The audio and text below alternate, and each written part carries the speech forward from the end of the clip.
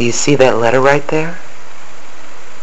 That is from I'm going to be sending to my attorney. Postage paid, of course. That is a certificate. Hand that certificate in to the courts, and I am officially done. So I am going to go out right now and mail this.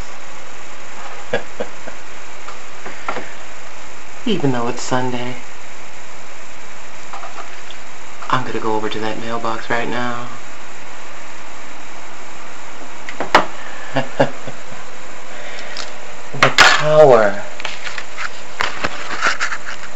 The power of prayer. Do you know what I was doing last evening?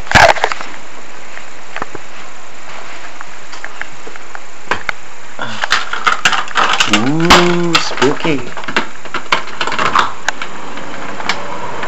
Well, it's getting dark. Guess Grandma's gonna have to hurry.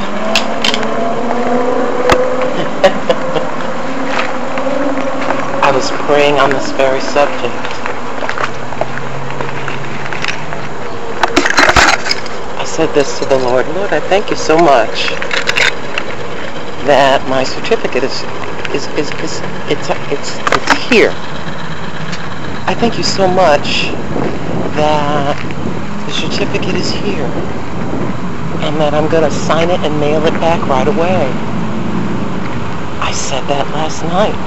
And when I checked my mail when I first came in, there was no mail. I must have checked it just a bit too early. But here it is. I'm so happy that I get to share this with you. I'm going to go over to this mailbox that we mailed my son's birthday card to, right across the way. And I found what I really would like to do is get another vehicle. And because of my situation, it'll be one of those lot situations. I have a friend of mine that's a mechanic. I'll take him with me. And basically, they'll finance.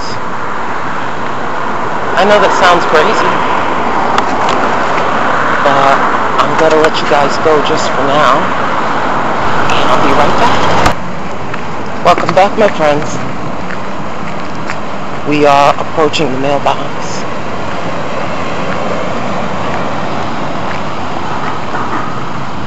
Ever feel like a loser? Every time you turn around, it seems like something's going wrong? Well, the devil told me I was a loser. I'm not a loser, neither are you. So let's flip it to the mailbox and y'all can see me put it in there.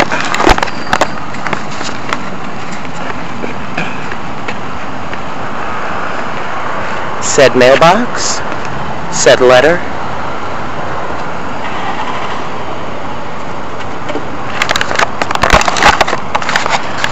It's going a couple 100 miles away, but that's the step before the last step.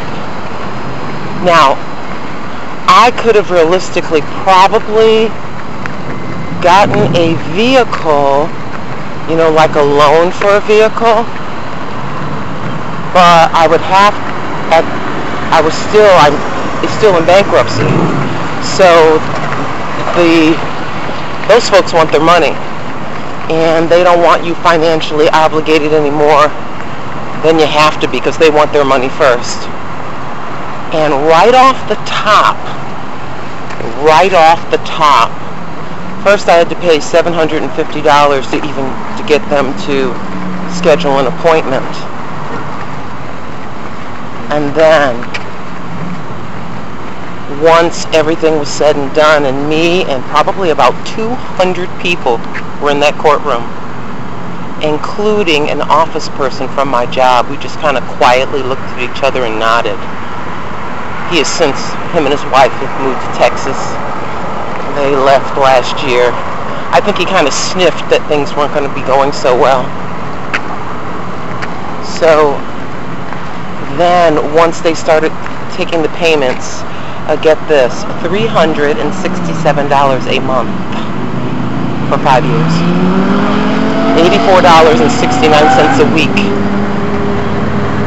came out of my pay every week, whether I worked 5 days or 3. And so now that has stopped. And so I was waiting. I'm crossing a street, so I'm turning like this. So I was waiting and waiting, and I called them up, and they said, well, you're going to be receiving a certificate.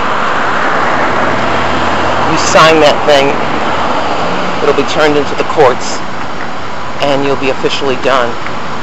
But getting back to the vehicle I could have gotten, I would have had to get permission from the court, and something said, no, don't do it. Don't do it. I'm glad I did not do it because of what has occurred with my job, and a lot of the time, having hours cut. It would have been a horrible situation.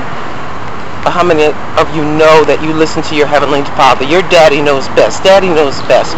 Remember the old show? Very few of you will. Daddy knows best. Father knows best. Yeah. It's evening time. I am normally not out here at this time, so you see me hustling to get out of here. I'm trying to get back. Because you don't want to be out here. You don't.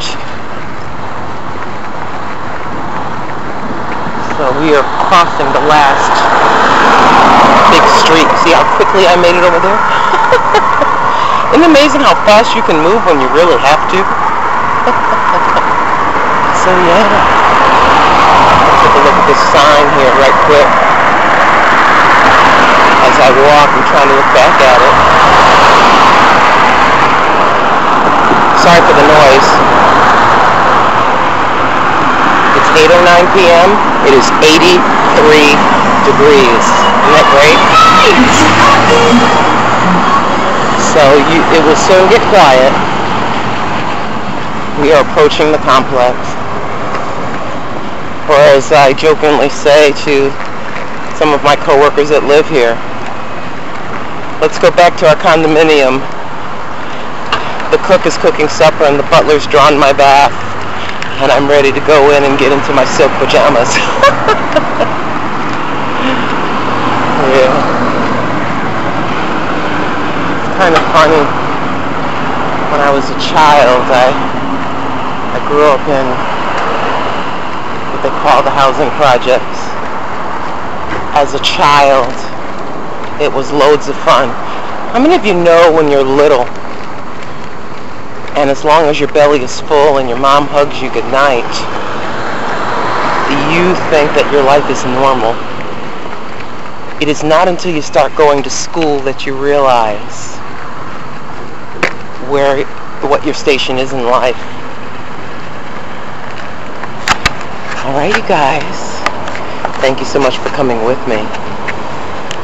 It's a great day. Bye.